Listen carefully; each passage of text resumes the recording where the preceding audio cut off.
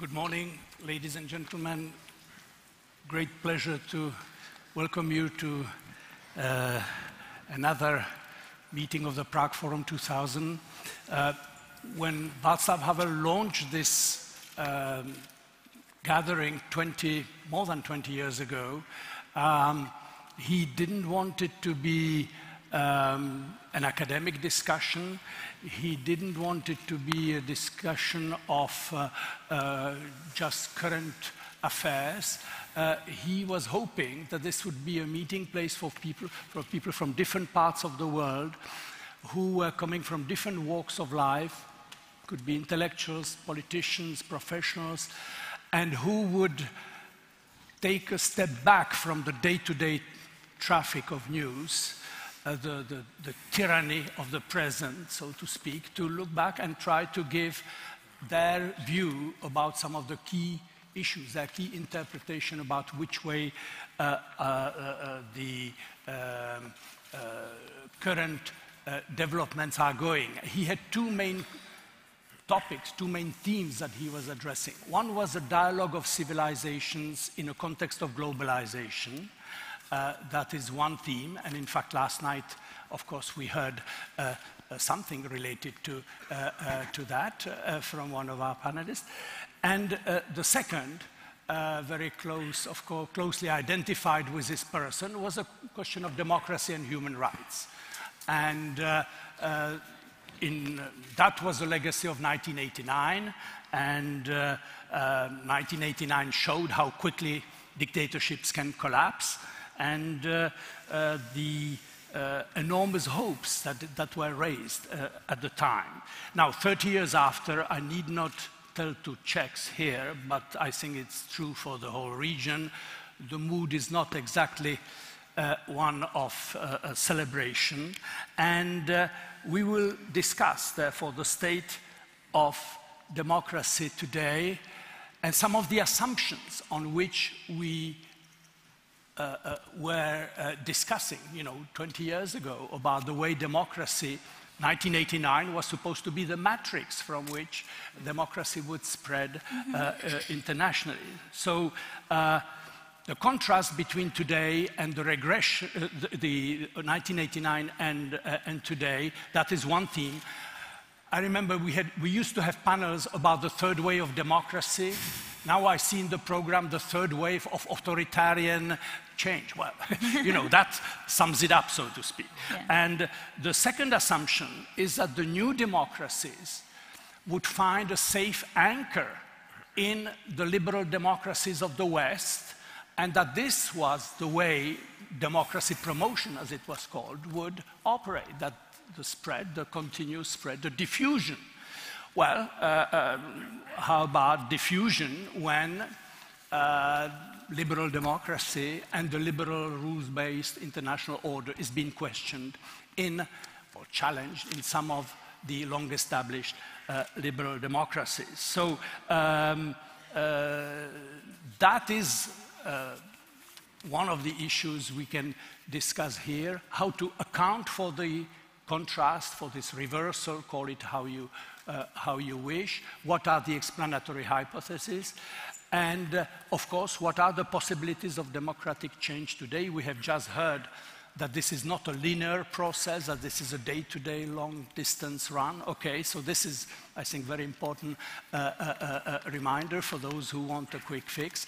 We have little time, and therefore I will not inflict on you my own readings about these questions, but I will first introduce the panelists, and I will not, you have the program, I will not give their biographies, you can read them, but I thought it may be good, since we are in Prague 30 years after the Velvet Revolution, to start with the home team, so to speak, to see the situation from here, and then extend to a view, if that is fine with you. I will first start with Šimon Pánek, because he's an 89er. Some of the people think I'm a 68er, if I have to define. Okay, you are 89er. That's a great privilege to be able 30 years after to reflect. He was one of the student leaders of the time. He has founded one of the most, I think, flourishing NGOs involved not just in this region, but worldwide in promoting human rights. So you have been an activist in '89. I think you may want to look at, and then we will come to the 2019 generation, and that will be your turn after. So the view from Prague 30 years after. Well, thank you. You still look very good for 68, by the way, Jack. But, well, what I remember is that our image of what we want was very vague. We wanted freedom, we wanted free market economy, we wanted open borders, freedom of speech, association, respect to human rights. But I think one of the problems was that we were not aware that under the relatively well-functioning Western European democracy, to make it simple, under the freedom and free market, there is plenty of very important, more subtle things, including strong rule of law, regulations, solidarity, redistribution of the wealth, inclusiveness, and we just had a feeling that freedom and free market will solve everything. And I was 22, so there is an excuse that I was relatively young. But I would say I was very stupid and naive, hoping that the most of people will behave and decide in order of public good, in order of better future. And unfortunately, good part of them decide for their own good instead of public good. And so 90s, the first 10 years were on one side a fascinating time when everything was possible. When we started with People in Need, the NGO which I'm leading now, with aid to the different post-communist conflicts which pop up after the fall of communism, because it was like a pressure cooker, and including the tensions among the groups, religions, states which were under the lid. Everything basically pop up.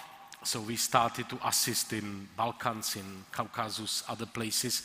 At that time, there was a problem with planes, so I picked the phone and called the minister, and he solved it in 2 hours.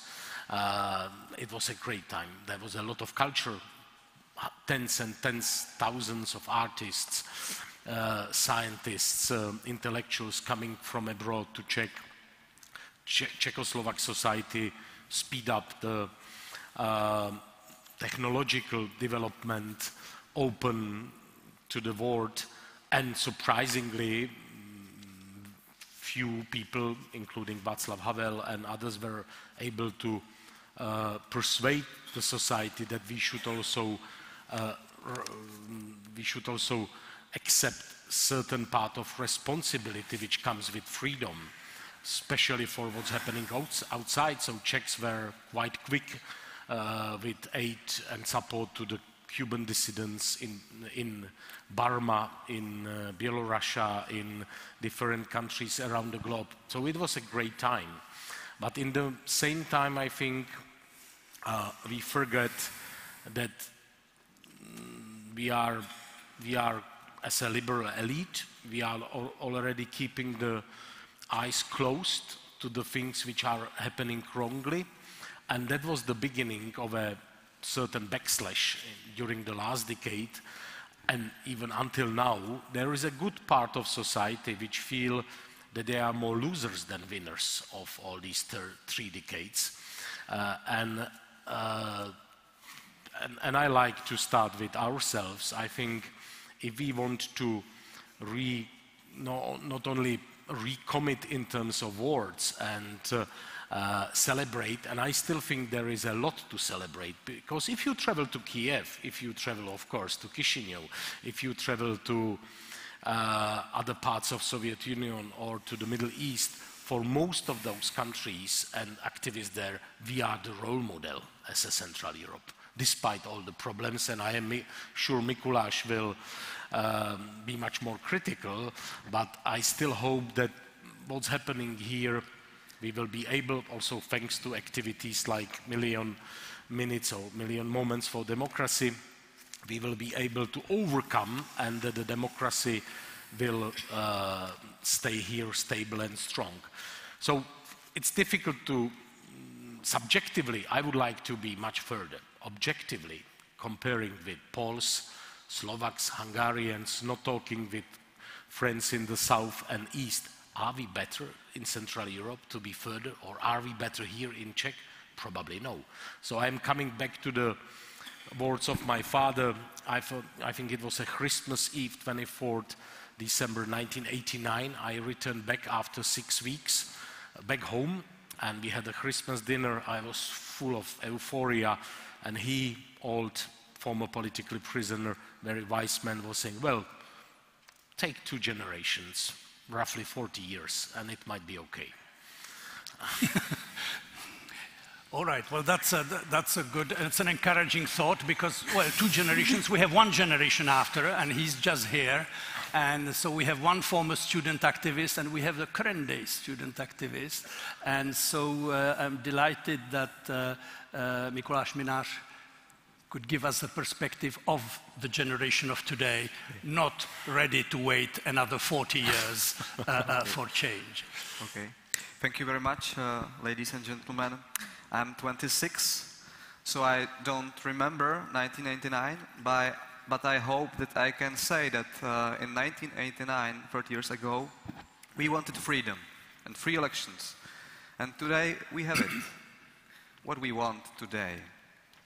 Today we want respect for rule of democratic game. Respect to elementary principles of democracy and decency, such as that politicians don't lie, don't misuse their power, and follow the constitution, which is not always political reality in Czech Republic these days. We want respect to democratic institutions, such as free public media, independent justice, constitution.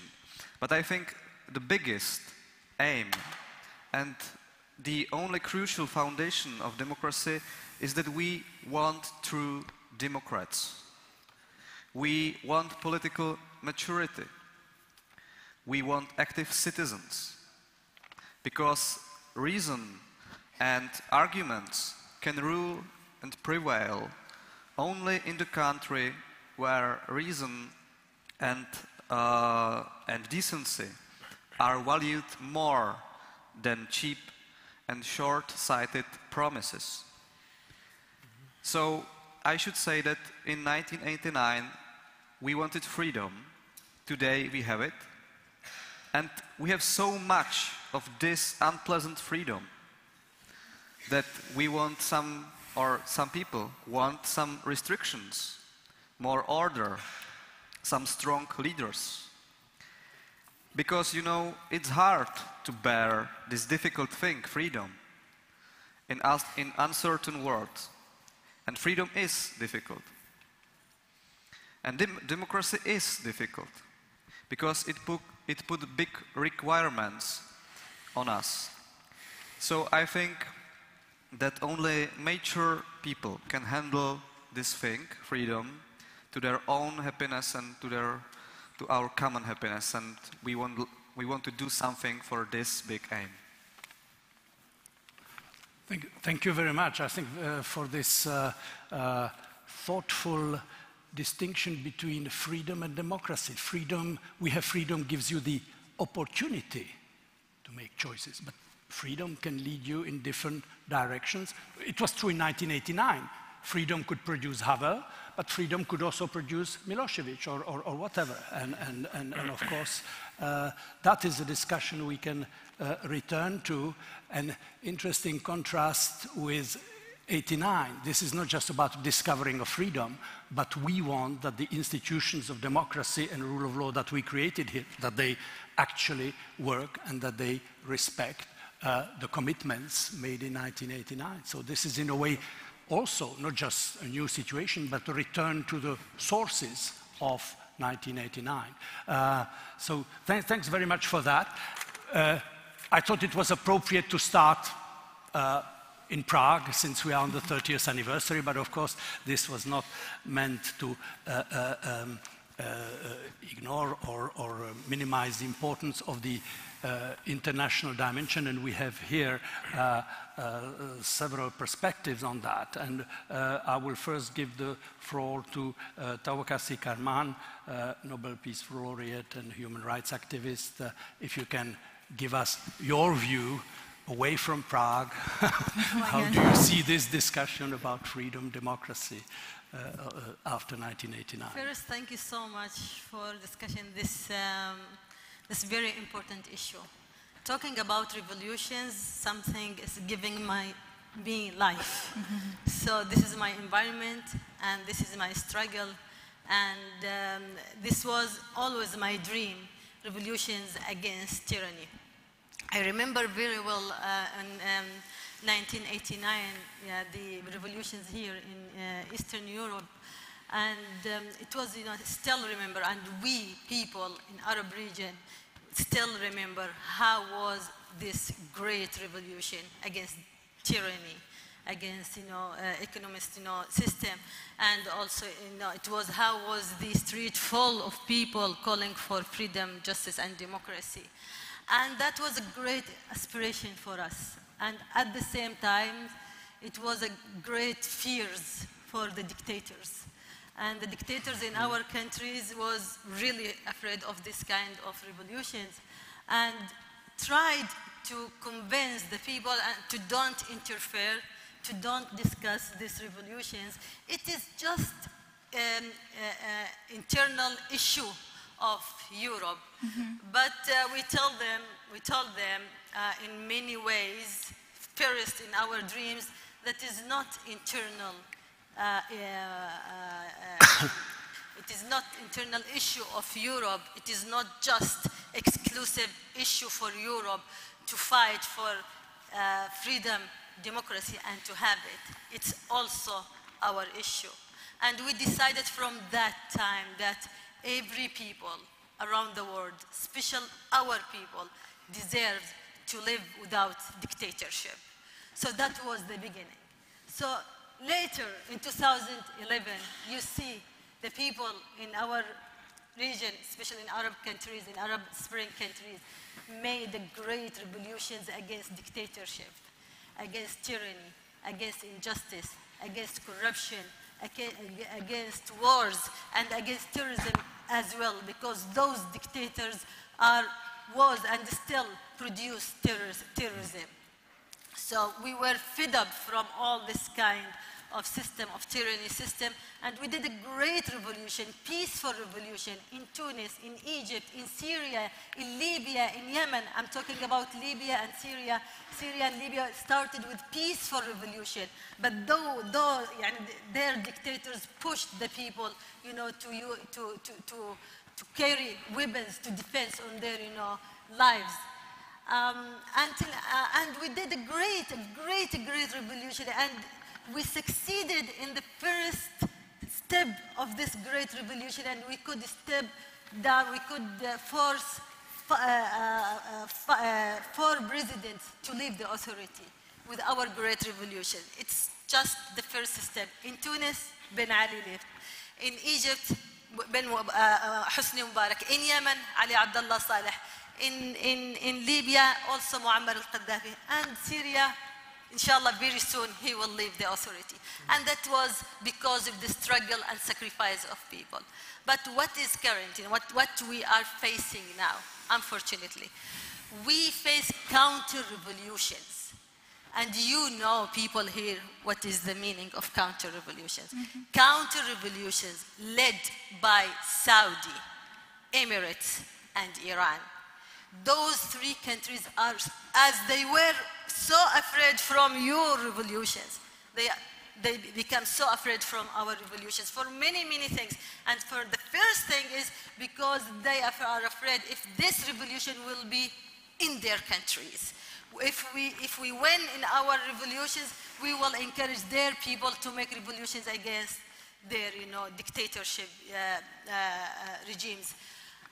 But the difference between our revolutions and Eastern Europe revolution, that unfortunately we faced the complicity from the West and from those countries who claimed that they are democrat and they support democracy and human rights.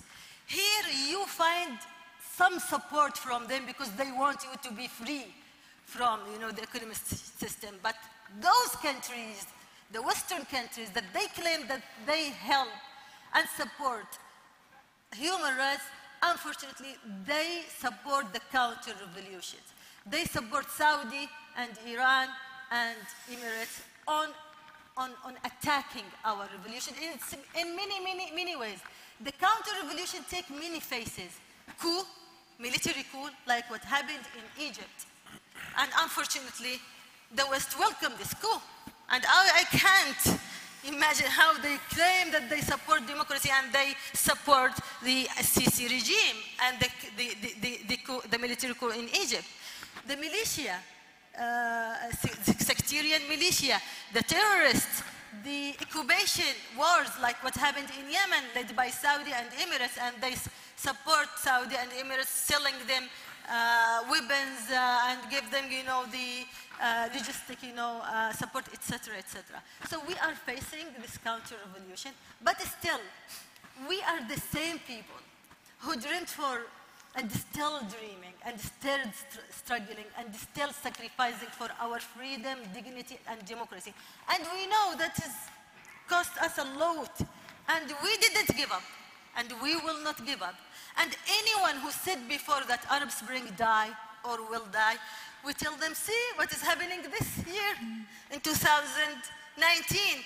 We have the second wave of Arab Spring in Sudan, in Algeria, in Iraq, and also in Egypt. So the will of people to have democracy, to have freedom will not stop, no matter how much it will cost, no matter how much the conspiracy. But now the West should decide to be with the will of people or to be with the dictators. And they will lose if they decide to be with the dictators or with the counter-revolution, because the future is with people, with generation like this person, this young man. He said, we now live in freedom, democracy, but we need more. So one day you will see our people say that we live in freedom and democracy and we need more and more. Thank you very much.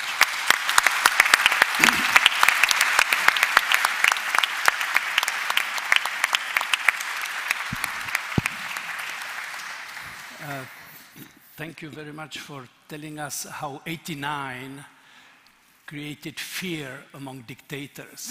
That feeling, how fragile dictatorships can be. They can crumble within weeks, unexpectedly. So those who think, Václav Havel used to say, I'm always suspicious of people who think they know the laws of history, that it might. No. So yeah, the unpredictability of history, this is one of the lessons of '89. And of course, it works both ways. It works as a possibility of democratic change. Sometimes also it works in the opposite direction.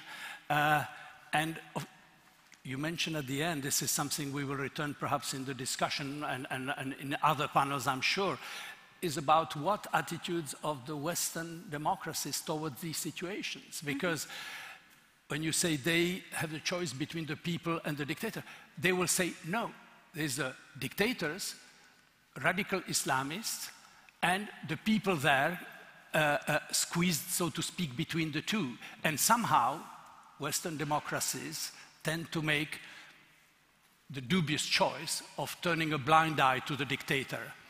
in the fear of, but you will, I'm sure, have lots to say about that. This was just a provocative question, just to make. I have a good answer for that. Yeah, you have, I'm sure, plenty of answers to that one. Our next, but I will first finish the round with Rosa Maria Paya Acevedo. Great pleasure to see you in Prague again. She's the president of the Latin American Network of Democracy and coordinator of Cuba Decide campaign. Great pleasure to have you in Prague and part of this debate. My honor. It's actually an honor to be part of this debate, and I don't want to answer for tobacco, but my father, that was killed by the communist authoritarian regime of Cuba, he used to say that the cost of freedom is the cost of peace. So each time the West made the wrong decision of support what they call stability, instead of supporting the people's right to be free, they end up with situations as the one that we are facing today in our hemisphere, the one that we're facing today in Latin America. I was born in 1989, but I heard that it was victorious, that for Europe, the perception was that democracy was finally defeated communist totalitarianism. And in the Americas was pretty much the same. Oscar Arias won a Nobel Peace Prize because of his contribution to the peace in Central America. The national opposition, the Union of National Opposition, the UNO, won the elections against the Marxist-Leninist FSLN of Ortega, and in some way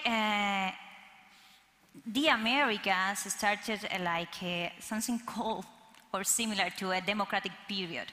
Of course, the exception was Cuba, and for some reason I don't get,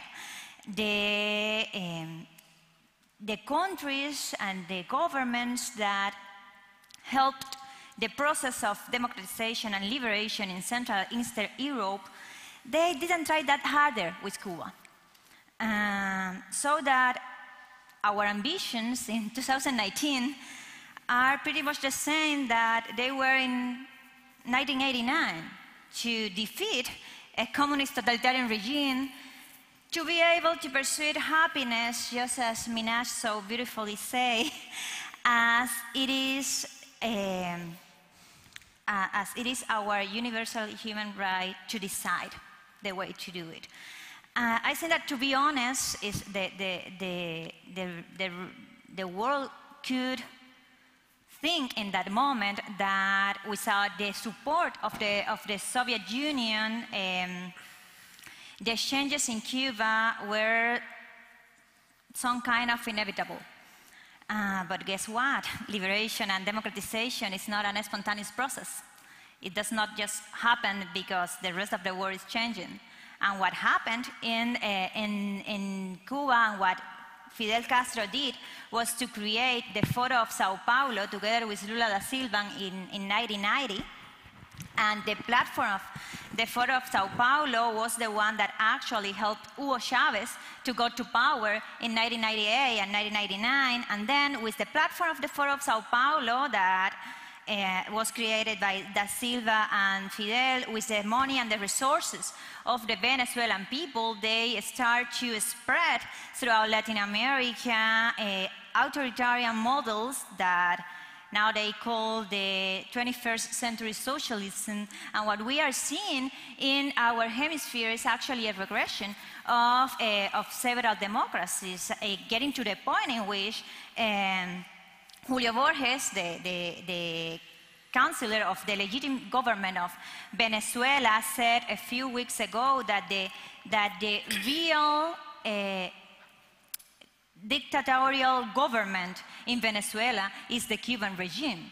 So what we are actually facing in Latin America is the fact that to the tolerance that the so-called free world gave to the Cuban totalitarian regime for 60 years ended up acting against the peace and the stability of the democracy in the whole hemisphere. And right now, it's not just a totalitarian regime that oppressed their own people, it's also a criminal organization that, together with other criminal organizations as the Maduro regime and drug dealers and who knows how many corrupt institutions in the whole hemisphere, pose a threat not just to the democracy in Venezuela and in Cuba, but to the national security of several other countries. And it could be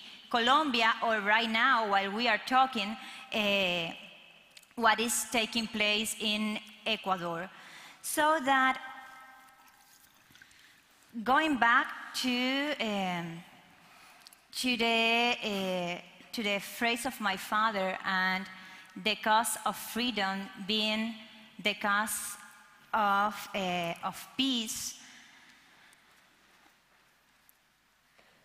we are right now in our region facing a very similar situation to what you are facing right now in Africa and in all these countries that passed by the Arab Spring. And it imposed the same challenge to Europe, to the United States, to Canada, to the democracies in Latin America. And the challenge is if they are going to take sides with the Cuban people, if they are going to take sides with the Venezuelan people, what is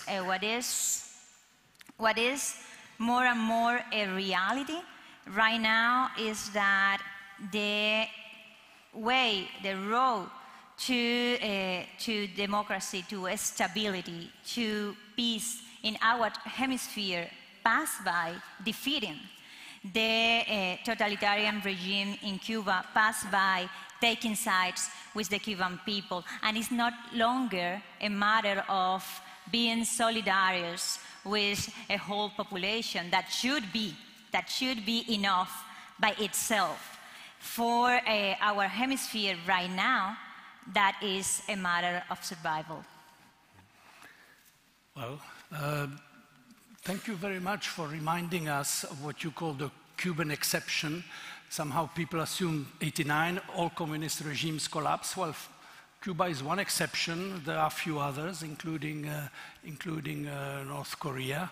And China, after all, also remained a communist regime, but they chose a different path, not democratization and reform, but authoritarian capitalism, which is another exit from communist dictatorship that we have discovered after 1989. And it's good to remember that, you know, the day the first free Polish election took place in 1989 was the day of Tiananmen.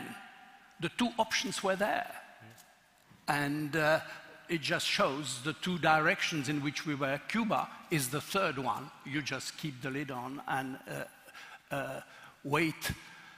We keep waiting each time with news about just hoping for the age of the leadership to do its work, but that doesn't seem to be enough of a proposition. And what you said about the regional environment, of course, is very important.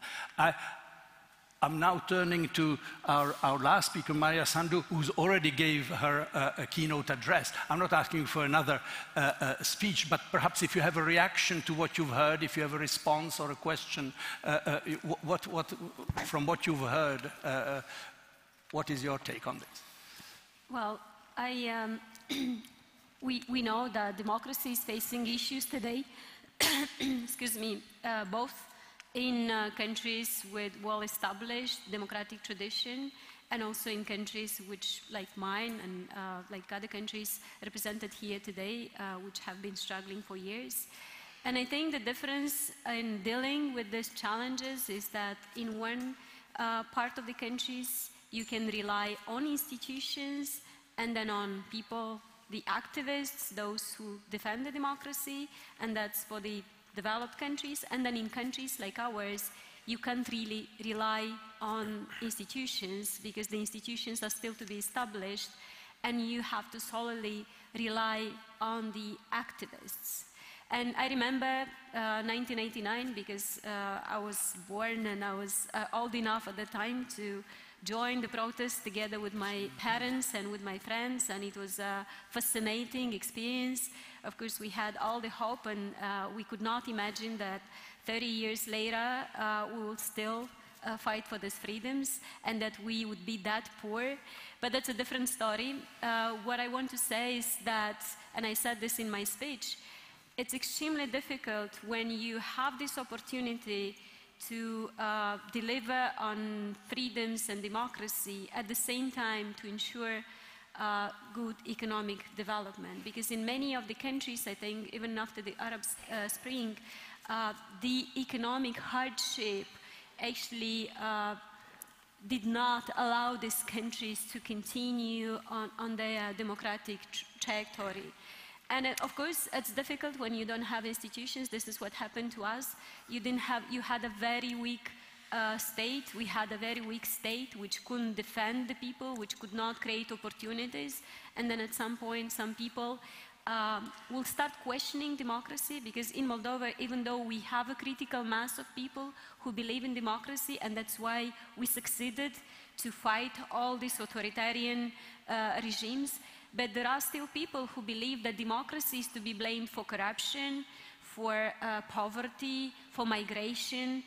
There are still people who believe that you need a strong hand to come and to bring order to the country. So this is the challenge for our countries, to, when you pursue democratic values, to somehow make sure that you deliver on the economic programs, and of course for that you need to have good governments. And this is where I have a reaction to Mikolash, is it? Because he said that we need good politicians, and I can tell you there won't be good politicians unless good people will try to become politicians. Exactly. It's extremely difficult. I didn't mean to become politician. I had very bad opinions about politics because politics in my country has always been dirty and messy. I never wanted to become politician. But at some point, when I realized that everybody was corrupt in Moldovan politics, that we've been waiting for 25 years to see one decent political party, and we just couldn't see it, we decided that we had to try. And we had zero money, and we had zero political experience, and we just said, let's try. And unless you get decent people, honest people, to want to become politicians, you're not gonna get to the point that you want. So my advice is, try it. It's very hard. It's extremely interesting. Extremely interesting. So and it might be rewarding. And it might be rewarding. So what we're trying to do when we don't have yet institutions, and I'm very committed to building institutions, but I don't know how much time I'll have in the office. And then one of my Harvard professors writes that, you know, you need, for some countries, you need 70 years to build sustainable institutions. So I definitely don't want to have this. But what we can do is work on education, because this is about developing activists, young generation who want to continue the fight of the 1989 generation. We are going to work, we're trying to work with diaspora, which is, again, pro-democracy. And these are the things that we've been trying to do. Yeah, thanks very much. Okay. Our time is short, and I would first start asking if any of the panelists have questions to each other. That may be one. I have questions, and then we also have a chance, perhaps, to ask questions from the audience. So, first take: do panelists have, from what they've heard, question to each other? Well, I see already one theme common to you. There are several civil society representatives here. One went into politics, others perhaps may consider it. Shimon decided otherwise so far. So what about this issue of connecting civil society with the political society? If we complain about the stalemate that has appeared in the political class after '89 in Central Europe, how to renew, how to change the situation? Well, you hardly can, turn the clock back. So we hope that here, basically, most of the things are done by the D-Day, which was the fall of communism, and that the real problems are in more difficult places like Balkans, Soviet Union, later on Asia and Africa, and it was of course a mistake. Again, I think it was my biggest intellectual nonsense in my life. But you can't turn it back, so we are where we are in different positions, but I just wanted to react very quickly to both you mentioning that we from the West and should stay more with the people, not with the elites and sometimes authoritarians. But as you can see, we are struggling as well in the West last few years. And I think it's very much up to us on, let's say, probably mainly people who trust in a liberal democracy, who are in the last few years more on the defense mode, often pushed by the populists, by the more conservative groups, by the extreme groups. And I sometimes have a feeling that we doubt about our values and principles, that we try to somehow sneak through the different times, that we try to hide a little bit to sensitive themes like a fight for human rights somewhere under the more vegetarian type of the works like general development or whatever. And I think this is the ultimate mistake, because if we want to defend the liberal values in our societies and still be a role model and be someone who can be helpful and support, not export, but support you, because after all, it's your own fight in your country. We can't export it, we can't support you. We have to be strong and firm, and I would say stronger than before when the things were almost for granted. Now there is a struggle in our countries around the liberal values, and who then us should be stronger than before and fight for that, for our countries, but also for our colleagues and friends in the countries where democracy and freedom doesn't reign, because without that we won't be anymore able to support them. So that's my note, mainly to us here. And as a person from civil society, I think this is our main homework now, not to be on the defensive, but to be really firm and strong, fighting for our values. Because other side try, they push, and how much we will allow them, they will gain. It has to be a simultaneous process. I know it's difficult, but it has to be simultaneous because authoritarians, they are counting with your problems. They don't have to win elections. They don't have to explain themselves to the people. They don't have to they are not held accountable. So they have, in the case of the Cuban regime, they have been there for 60 years. Yeah. They have seen everything that took place in Europe, and they have took part in some of the problems also. So of course that each country has its own problems, each region has its own problems, but there are some crises that can just not be put on hold, and that requires the support of the international community. Of course that it is our problem. Of course that is the Cuban people problem, and we are not going to stop fighting. I mean, what we are talking right now, there are 120 political prisoners. Yep. And thousands of arbitrary detentions taking place each year in my country. The same scene or worse in Venezuela. I mean, people never stop fighting, and that's something that probably totalitarians didn't count on, and is that 60 years after, we are still fighting. But Arab Spring, Tiananmen Square, Venezuelan struggle just prove that people on the streets is not enough. It's necessary, but it's not enough when you have criminals in power willing to use the tanks over the bodies of the citizens. So we just have to find a way to be functional and to act as a close, or at least as a coordinated force against the authoritarian threat. I want to add something. That when we blame Perhaps West, I've just been handed a note, and Okay. and then I'll ask one question from the but audience. I want to add something. When we blame the West, we blame the regimes, the administrations, not the people, not the media, not the NGOs. We have a great support And from Czech all Republic of them. And has thank you for all the people around the world, especially people in the West. And I want to say something about radical Islam is the alternative when the democracy say. This is very dangerous point, and we shouldn't blame democracy when the result became something that Western government doesn't like.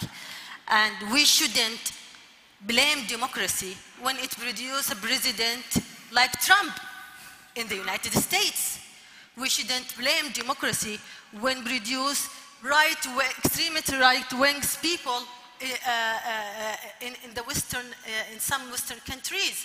So we should give the people the chance to choose who they want, and then at the end, they will not choose them. In Tunis, for example, it's very important example for what was the sin if the democracy prevail in Egypt, in Yemen, in Libya, in Syria, if Bashar al-Assad lived. In Tunis, now who won the election? Is new president Qais, and an Islamic party failed. And this is democracy. Giving any movement from right, from left, give them the chance to compete in the election. Don't push them to be extremists. Don't push them to be terrorists. Don't push them to use violence as alternative choose. Don't put them in the prisons so that you said we are afraid from. So let the people choose their destiny and their rulers.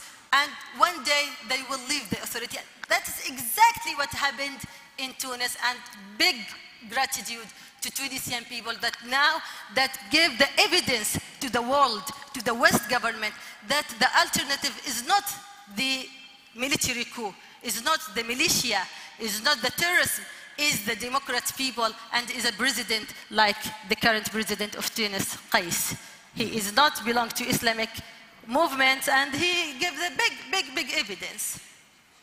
Okay, well, certainly Tunisia, from what was called the Arab Spring, Tunisia is the only hopeful case that is always singled out, and deservedly so, and it shows that it is possible, and indeed. We've run out of time. I wanted to have at least one question from the audience just to prove the spirit of '89 is still alive. So please, is there somebody with one quick question, not a speech? Yes. Oh. My question is about the general characteristic of this retreat of democracy. One of the features seems to be deepening these traditional cleavages in society, fragmentation, separation of sectors, important sectors of society, private sector, public sector, civil society sector. And my question is whether we should not think about this and act against this fragmentation and separation. Okay, so the issue about fragmentation of our society, I don't know who wants to take that one. You have united all the people on yeah, definitely yes. We should think about it, and we should be creative, because maybe we are challenging and facing two problems that were not here before, any time. So we should be creative and find some new ways and new solutions to this problem. Thank you for being brief. I've just got a second note saying our time is up. I will therefore not try to summarize our discussion, make some conclusions. I think it is interesting that 30 years after, here in Central Europe, we are not reflecting in a very triumphalist mood about democracy. We just show the commitment to what was achieved then and how to preserve it and how to develop it. How important the institutions of the rule of law are to do so. There is a question of economic conditions and inequality that was mentioned, fragmentation of our societies. That is a major challenge for our societies, the underpinnings of democracy. The question that you represent, how to renew the political society if civil society is in total disconnect. So this is, I think, this was the question Václav Havel was asking. That was his question. You cannot build democracy without direct connection with civil society. That was his main motto, and that was his main, people were calling it anti-politics, he doesn't believe in traditional parties. No, he said simply you have to connect civil society with the political parties, with the political system, and that has not been happening. Perhaps your generation will be better equipped at that. And finally, you know, Western democracies, it has been mentioned, have their share of responsibility in the future. They have their own difficulty inwards. And the whole debate about democracy promotion, I think, has two flanks. One is, look at our situation. Not easy to promote democracy if you're not doing well democratically. So democracy promotion always begins at home. But secondly, you must not forget your commitment as a democracy to spreading those values and to sharing them under different circumstances, not by force, not exporting by force, but helping those who are fighting for democracy. Some of them were present around this panel. Thank you very much for that. Thank you for listening. Thank you.